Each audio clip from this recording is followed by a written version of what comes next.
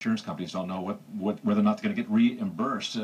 Coincidentally, on Black Friday, when private sector companies need to get into the black from the red, yet the insurance companies of America don't know what their financial fate is. And because the insurers aren't sure what they're going to get and what the premium will be, there's no way to have an accurate rendition of what subsidy the purchaser is going to get either.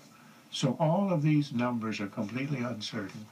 And this is a marketplace. This is supposed to be a place where a price is quoted, you agree to pay it, and then a subsidy is determined on the basis of it. And none of that is set. So this really is a complete, well, as I said earlier in the week, complete turkey. I mean, as long as the weekend is still here, that I think will be applicable.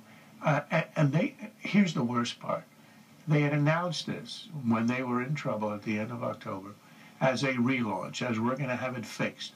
There's a tape you showed yesterday of Obama saying it's going to be working the way it was supposed to be working on December the 1st.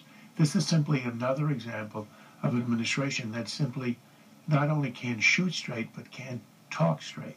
Everything they tell you about Obamacare, everyone knows is a fudge or a hedge or a guess or a prayer or an outright deception. And this is another one of those, that's multiple choice, A, B, C, D, or E. You choose which one you want, but it's not the truth. What if this